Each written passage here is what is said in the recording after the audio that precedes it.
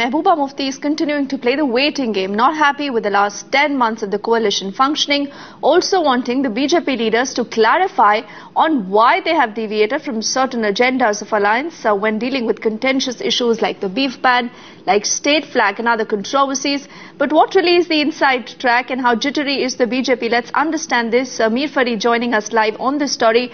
Now, Farid, what is your reading of what's really going on? Is Mehbooba Mufti only playing the waiting game right now, essentially to get the BJP ready on board at her own terms, or could there be something else already working on, considering that the Congress President Sonia Gandhi also paid a visit to Mehbooba Mufti? Well, effectively right now all options are open for Mehbooba Mufti, because we know, like you said, Sonia Gandhi, the Congress President, was here. That was the most significant gesture on the part of the Congress to really present a very strong case for Mehbooba Mufti to think about their support, and of course they also claim that they have the support of the MLA, so they have the numbers.